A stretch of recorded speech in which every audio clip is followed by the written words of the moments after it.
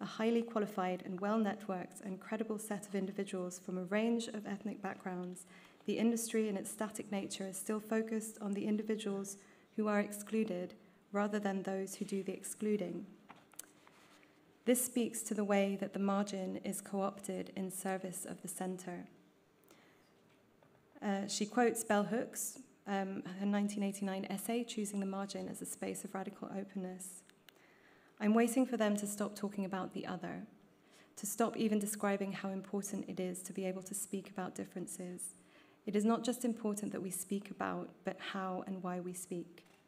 Often this speech about the other is also a mask, an oppressive talk hiding gaps, absences, that space where our words would be if we were speaking, if there was silence, if we were there.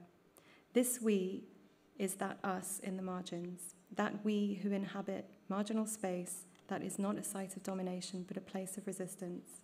Enter that space. How and why we speak, to me, is the most fundamental reason of a documentary practice. And with this in mind, I wanted to say a few words about Flee by Jonas Poher Rasmussen, which screens tomorrow. So I must confess that when I first saw that Flee was selected to the London Film Festival, where I select films from the Middle East, North Africa, the Gulf, and Iran, a really broad region, but that sometimes includes Afghanistan, I refused to see it. I read that it was made by a Danish white man about the experience of an Afghan man, though it was in Danish, and also that everyone else was raving about it, which I tend to be quite skeptical of. So my family is from Iran, a neighbor of Afghanistan, and when you come from a country so regularly depicted stereotypically and negatively by the news, you learn to become skeptical of interest in it because the center doesn't go to the margin for no reason. But anyhow, I decided before the festival started that I was going to have to engage with this film because this film was going to find a way to engage with me, whether I liked it or not. So I went to a 9 a.m. press screening with really a feeling of ambivalence. And I was really happy to be proved wrong. And I was overwhelmingly moved to be reminded that documentary, at its best, is a space of care, that common ground isn't always obvious. And as I've regularly said so myself, the story is all in the telling. And there are so many things I could say about Flee. It's a film that doesn't shy away from depicting the avoidable, brutal reality of the refugee condition and making us question the increasing borders and walls all around us.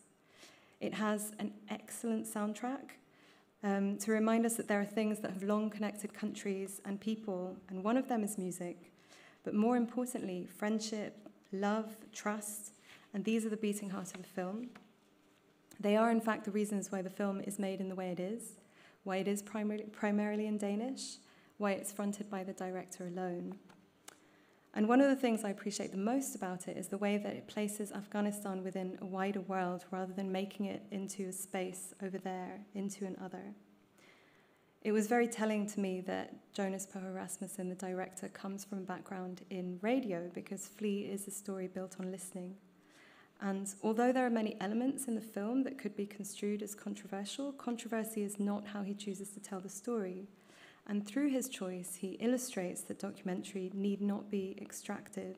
It doesn't have to capitalize on things that the market has identified as lucrative. He decides to center friendship, he centers trust, he centers care.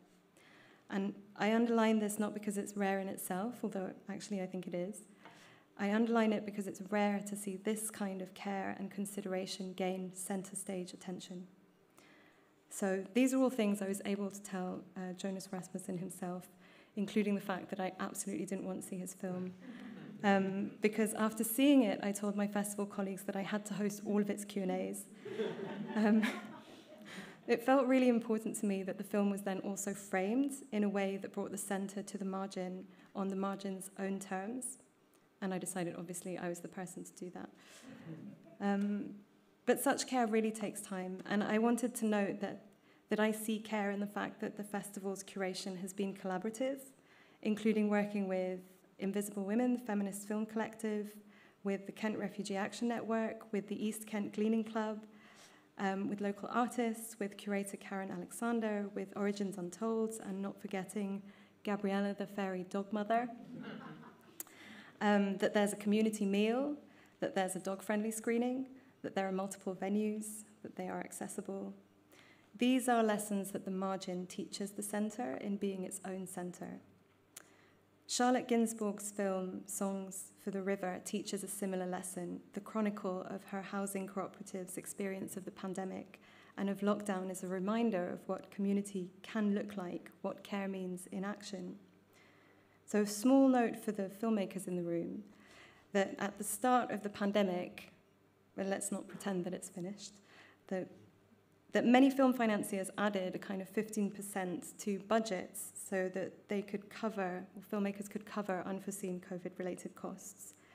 To me, we should read this as an open door to think more broadly about care and normalizing the idea of budget lines for safety and mental health, health needs, caring responsibilities. That money was there. It can stay there. We should fight for that. So with this in mind, I wanted to end with a few humble suggestions to keep displacing that all-consuming centre for all of our benefits. Firstly, I've got this. Oh yeah, firstly, I wanted to recommend the work of Sonia Childress.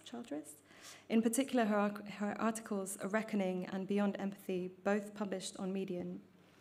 In A Reckoning, she reflects on documentary's colonial beginnings and what needs to be acknowledged and changed in the form.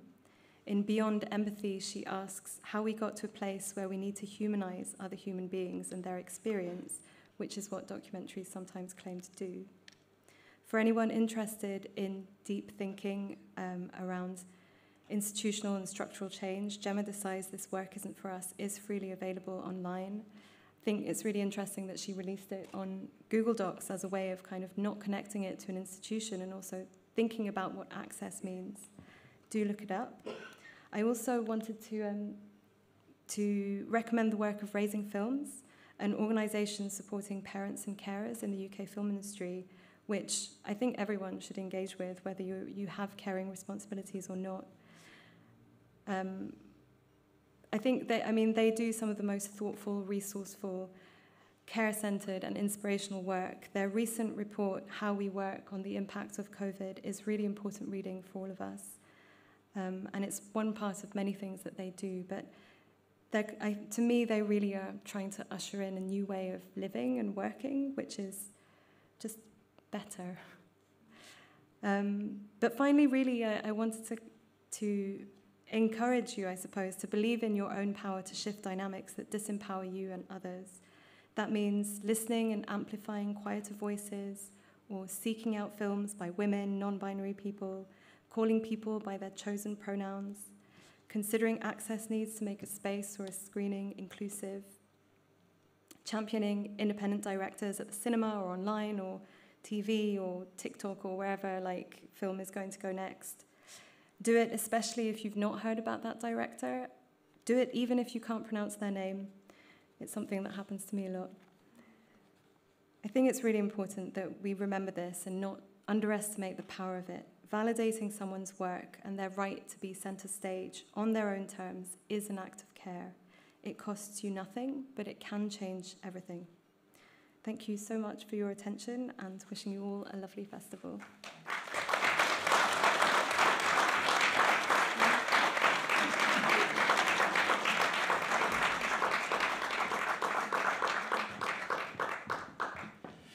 Okay, thanks, Elhum. That was amazing. And I'm glad that the spirit of what we're trying to do with this festival of being inclusive is kind of getting across. And in that spirit, if anyone out there wants to talk to us about what you want to see next year at the festival, we'd be totally interested in hearing from you.